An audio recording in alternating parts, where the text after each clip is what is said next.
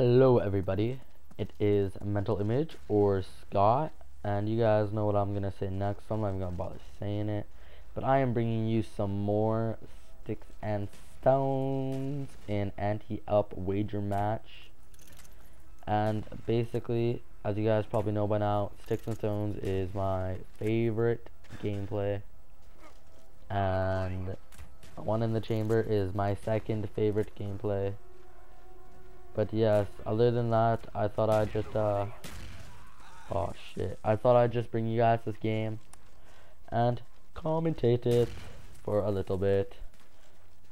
And I don't know about you guys, but me and this guy are playing Duck Duck Goose, and then he doesn't see me and he gets tomahawked.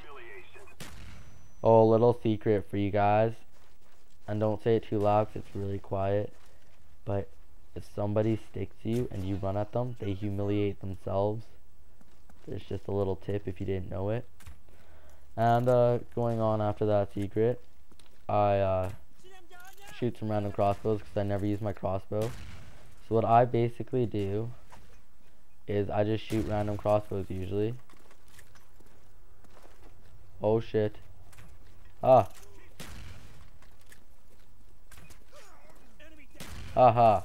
Don't use a knife, Scott, and think you're gonna get away with it. That is right. Think before you act. Okay, I don't even know why I did that, but basically, you guys, I am lost what I was gonna say, but I'll talk about tomahawking because that's fucking fun to do, and that guy just got told. What a time to start talking about this. And no, I did not plan that to happen. That was just fluky that I said tomahawk, and then I got 2 tomahawks like that. But yes, I got this gameplay a long time ago when I was 4th prestige, or maybe 3rd, and now I am almost 6th, but I don't play Black Ops very much anymore. And although you are saying why, I'm going to stop talking like this. Okay, but anyways, I don't play Black Ops very much anymore. It's not really that I find it boring, it's really on the PS2 I have nobody to really play with. If I had it for Xbox, that'd be a different story. Like, all my friends have Xbox, and I was gonna get it for Xbox, but my Xbox broke. But once I pay off my laptop, because I owe my mom like $200 left. So basically, once I pay off my laptop, I will what is it? I will oh, miss. I will, fuck, what was I gonna say? Oh yeah, once I pay off my laptop, I'm gonna go and buy the cord for my Xbox. I'm gonna go buy Black Ops for my Xbox. I'm gonna go and buy the map packs for my Xbox. I'm gonna buy the map packs for my PS3.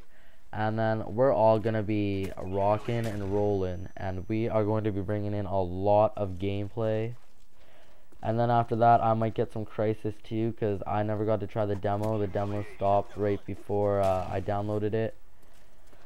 So basically, after that, I thought I would just buy it, play it. It'd be a nice break from Call of Duty every once in a while.